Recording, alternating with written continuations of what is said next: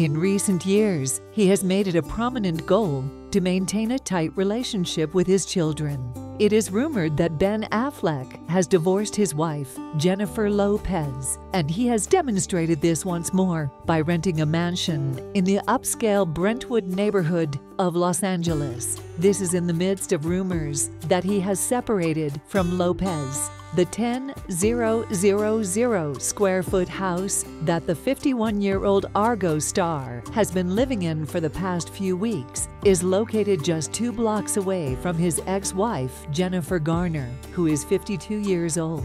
According to aerial photographs that were obtained on Tuesday, the 3 children he has with Garner are Violet, who is 18 years old, Finn, who is 15 years old, and Samuel, who is 12 years old. Garner paid him a visit at the extravagant estate just a few days ago. The monthly rent for the mansion is an overwhelming $100,000. Ben, who recently purchased a mansion with his wife Jennifer Lopez, valued at an astounding $60.85 million, has downgraded to a temporary home, despite the fact that the temporary home has sufficient capacity to accommodate multiple families in a comfortable manner. In the past, an average monthly rent of $300,000 was being charged for that house.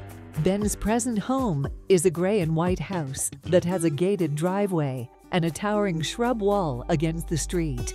It has a conservative appearance and makes Ben feel at ease. More residences are placed below the rental property on the side of the lot that is opposite the driveway. The rental property gives the impression of being situated on a hill. Aerial photographs taken from a greater distance reveal that the residence is around 2 blocks away from his ex-wife, Jennifer.